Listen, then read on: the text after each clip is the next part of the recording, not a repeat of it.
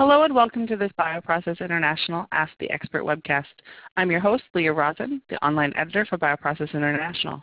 Before we get started, just a couple of notes. This webcast is being recorded and will be made available for replay in the multimedia section of our website. We've muted the audio lines, but we welcome you to type in your questions for our speaker in the chat window on your screen. After the presentation, we will begin the question and answer portion because this is, after all, Ask the Expert.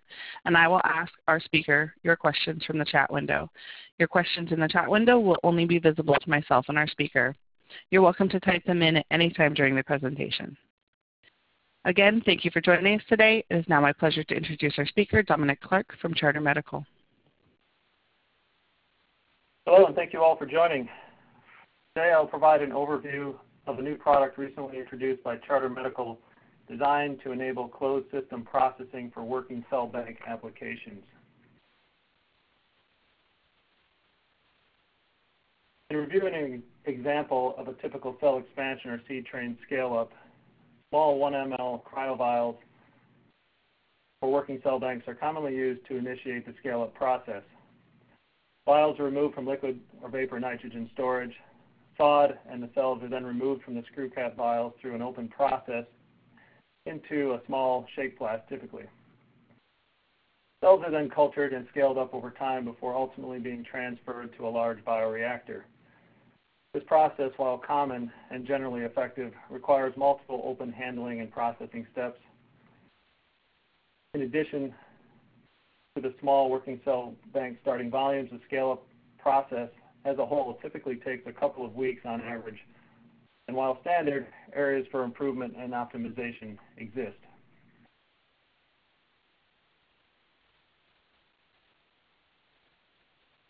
For working cell banks, cryovials are the most commonly used containers as previously mentioned. The processes are well established and have been generally accepted to this point, but with the advances in single-use and demands for closed systems, higher quality, and increased efficiency, this part of the seed train process is now lagging. Alternative options exist, but they haven't been optimized to support the requirements. When you look at single-use cryo storage bags that are available, they have a long history of use in the blood and transfusion industry to support the ultra-low temperature needs, but the tubing is a limitation resulting ultimately in open system processing. If you look at bulk storage containers, these also exist and are common. Tubing on these is weldable, but none of the cryo storage components are designed or rated for use with temperatures below -80 degrees C. Cryogenic storage containers are available and commonly used, but as we can see, the freezable welding tubing has been a limitation to this point. Because of this product limitation and the increasing demands for closed system processing and commercial efficiency, Charter Medical has developed and introduced FP Flex. The new FP Flex cold chain tubing and freeze pack cryogenic storage containers have been designed for ultra-low -196 degrees Celsius frozen storage and transport applications, enabling closed system continuous processing. The new FP Flex tubing is the first of its kind, and typical uses include working cell banks, bulk intermediates, and final fill applications. The proprietary thermoplastic tubing is unitized to the industry-proven freeze-pack cryogenic storage containers, and both are validated for use to -196 degrees C. The FP Flex tubing is not only weldable to itself following cryogenic storage, but also to the bioprocess industry standard C-Flex, and is compatible with standard welding and sealing devices. The full validation package is available upon demand. So the general concept for working cell banks is rather simple. You would take your traditional working cell bank scale-up process as previously discussed and shown here, and instead insert the FP Flex containers in place of that vial. A traditional method again requires multiple open handling steps and scale-up times, whereas the FP Flex method can now be designed as a single-step closed system process, ultimately reducing handling and production scale-up times.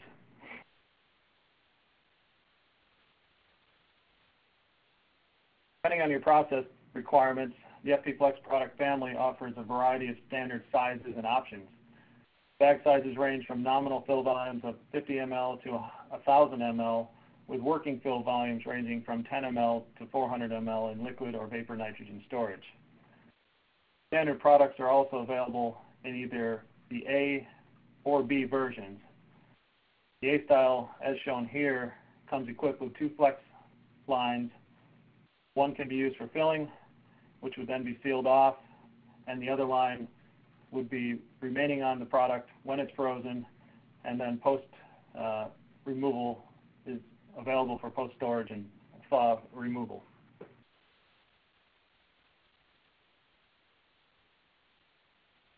The A versions are more applicable to traditional bioprocessing applications, whereas the Flex B version shown here is geared more towards the cell therapy applications. The difference, the B products are equipped with 1 flex line, as well as a 1 EVA to PVC line. The EVA to PVC line can be sterile welded for filling purposes and subsequently sealed off and removed prior to freezing, and the flex line will remain on for closed system removal post-thaw.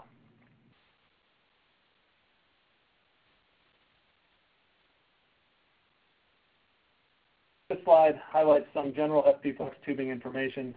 The FP Flex tubing is currently available as part of the freeze pack bags in a 1/4 inch OD by 1/8 inch ID size. Other sizes will be available in the future following validation. For tube welding and sealing, FP Flex is intended to be compatible with the current industry available welding and sealing devices as listed. Thermo device was used for the majority of the product validation studies. And if a traditional tube sealer isn't available, pinch pipes and crimpers such as the NovaSeal device can be used for custom applications. For general freezing and thawing, standard industry offered reusable aluminum storage cassettes are available and should be used. The cassettes have been designed to maintain a 1 centimeter thickness of the product for consistent freezing and thawing purposes, and is similar to that of a cryovial. Therefore, minimal changes to your current freezing process are required. Next, I'll briefly share some of the testing and supporting data generated for the intended use of the FP Flex products. As stated previously, a full validation study has been completed and is available for the product family. Test data depicted on this slide highlights some of the key physical aspects of both the freeze pack film and the FP Flex tubing, which combined are critical to the balance of durability and flexibility needed of the products to handle the physical demands of the storage at cryogenic temperatures.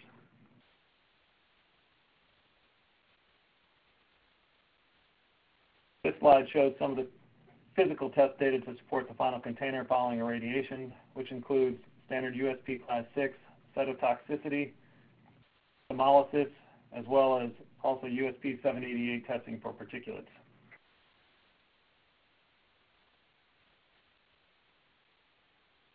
In addition to the general physical testing, extractable testing was performed in the FP Flex final containers.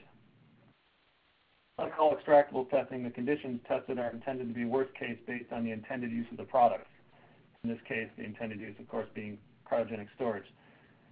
FP Flex containers are intended to be used to store cells, tissues, and bulk biopharmaceutical drug formulations for applications to temperatures as low as -196 C. Extractable test conditions used therefore have a much greater potential of generating potential extractables when compared to typical product use. For the extraction, common solutions used include neutral pH Liffey, acidified and caustic Liffey, as well as 50% ethanol and also 20% DMSO in water. DMSO is commonly used cryoprotectant added to the media for banking down cells, and a 10% solution or less is typical. Samples were maintained at 40 degrees C, and testing was conducted at 0, 3, 30, and 90 days post-storage using a combination of standard test methods. The extracts observed were generally expected either due to typical degradation products of the film itself, slip agents, or polymer additives. A full analysis can be provided upon request.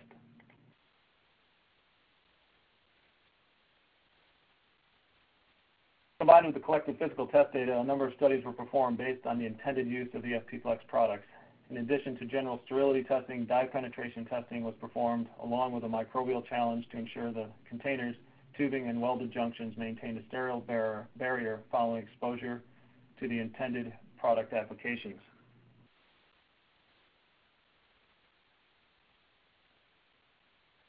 A critical aspect of the new FP-Flex tubing is its welding ability, but more specifically the ability to weld post-frozen storage and thawing to itself and also to C-Flex tubing, the industry standard for bioprocessing.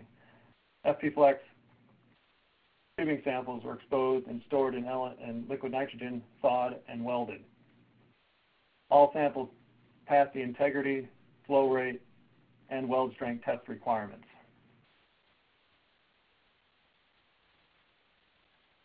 Finally, a series of frozen drop tests and transportation tests were completed on the FP-Flex products to simulate potential worst-case scenarios. 500 ml FP-Flex A containers in standard used aluminum cassettes were investigated and compared to similar containers having PVC tubing. 3 separate studies were performed, which included either a 1-foot drop 4 times consecutively, or a 2-foot or a 3-foot drop following removal from liquid nitrogen storage.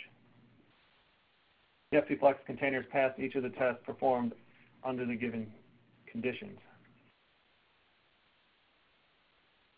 To address transportation, modified ASTM scheduled E-Assurance Level 1 test was performed. Again, 500 ml FP-Flex A containers were filled with 125 ml of water, placed in the freezing cassettes, and stored in a pre-filled liquid nitrogen cryo shipper. The entire container was then placed on a vibration table, and vibrational shake testing was performed for a total of 6 hours. Each of the samples tested showed no signs of damage or leaks. So the FP-Flex products performed very well and passed all the required validation testing, but what about real-life industry applications? Can single-use cryogenic storage bags be used effectively for traditional working cell bank applications?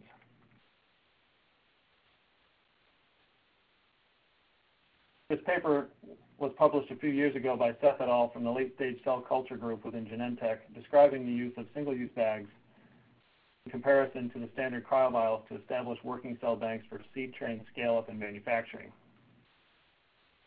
Using a predecessor container to the FP-Flex, the group evaluated critical parameters like cell volume and concentration, post-thaw performance, that demonstrated that the bags could be used effectively for working cell banks and seed train expansion manufacturing campaigns.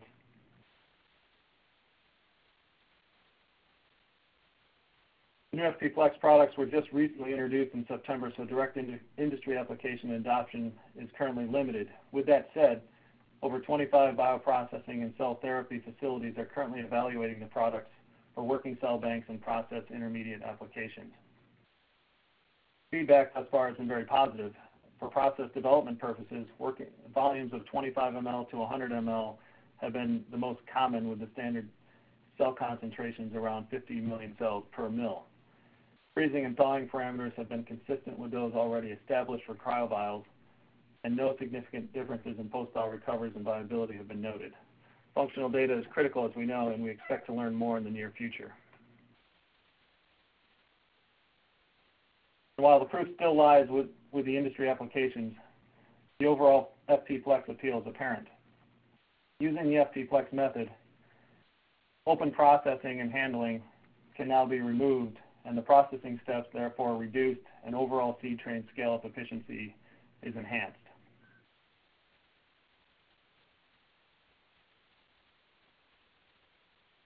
So to briefly summarize, FP-Flex cold chain tubing and freeze-pack cryogenic storage containers were designed and are intended for ultra-low frozen storage and transport applications.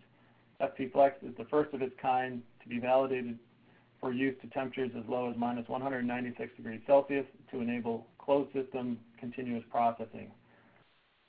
FP-Flex freeze thaw weld.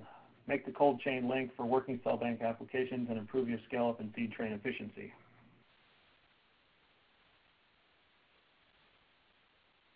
I want to thank you for your time and attention, and I'll now be happy to take your questions. So can you explain how the bags are stored in comparison to vials? Yeah, so I mean, vials are obviously common. They're typically filled with their product, placed into a container, which then is either placed into a container or sometimes placed into a controlled rate freezing device, as most people are aware. The bags have a long history of being used in the blood processing and transfusion areas where, again, there's a lot of experience with the bags. So the bags are placed into the aluminum cassette, as we stated, and that maintains the 1 centimeter thickness, which is very similar to that of a cryovial. So once they go into these cassettes, that maintains that uniform thickness within the bag. They're placed into the controlled rate freezing devices, or the preferred method that you would use with your vial, and the same parameters are then used at that point, so you're not changing anything between your vial and the bags and the cassettes. Once the freezing process is complete, the cassettes are then placed into a racking system similar to the racking system that the cryovials, once they're in this box, would then go into a racking system as well. And each of those are fitted based on the liquid nitrogen storage dewar, just the same as a vial would be. So the rack system is a change with the cassettes, but then they're set up in established methods for that. And how quickly can the thaw from the largest bag be completed? It's a good question. Again, just as with a thawing device, with a cryovial, you're going to remove that vial, place it into, right now the standard is oftentimes a water bath. You would do the same thing with the bags. You can either remove them from the cassette, which is generally common, although maintaining them in the cassette if possible, and again, depending on the cell model, so to minimize the handling of the frozen bags. But the time it takes is usually minimized to a couple of minutes. Again, it's because of that 1 centimeter thickness, it's still very similar to that of a cryovial. Okay. And what is the rough timeline to develop the freezing procedure? Develop a freezing procedure. So those that we've been working with thus far have pretty much maintained the freezing procedure and parameters that they've been using for their cryovials. So they've tried, and the idea again with the bag, because of the history of the bags, is to minimize any change in procedures that are required other than the scale up, the number of cells that need to be scaled up to bank down and so forth. But the freezing parameters are meant to remain very similar. So the idea is to test the samples, obtain samples and test them just as you would with your current method if you're using cryovials. If you don't have a method, then we can certainly discuss how to set that up. The paper referenced that was published a few years back by the group in Genentech does a really nice job of explaining that process to many degrees. And is there any bank stability data available, like if cells have been recovered 6 to 12 months later, identical to 0-time thaws? Yeah, for the FPPlex product specifically, we don't have any long-term storage data. Unfortunately, with cryo storage and frozen storage, there's no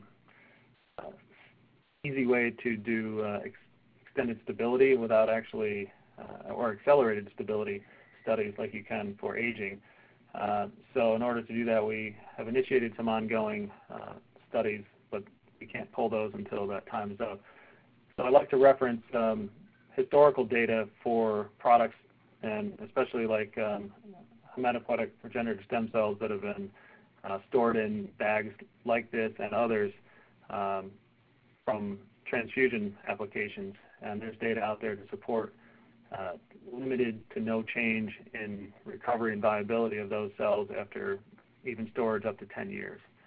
So data specific to FPPlex is ongoing, and that'll be collected and released as we get it, but the historical data provides confidence that there should be no difference. Once they're at minus 196, ideally just like a vial, there should be no change.